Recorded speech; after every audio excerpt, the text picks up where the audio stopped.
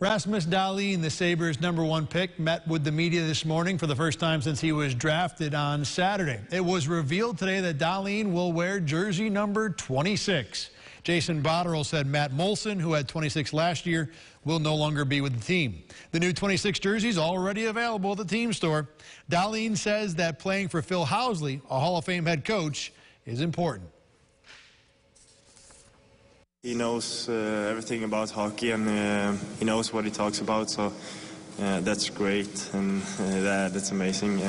We'll probably talk more when I need to improve on all that kind of stuff when it's getting closer. In that part, I'm super excited too. If we're going to change things in Buffalo, we have to have players who are excited about being in Buffalo, want to be a part of our community here. You've seen that with some of our core guys, and Rasmus wants to be a part of that.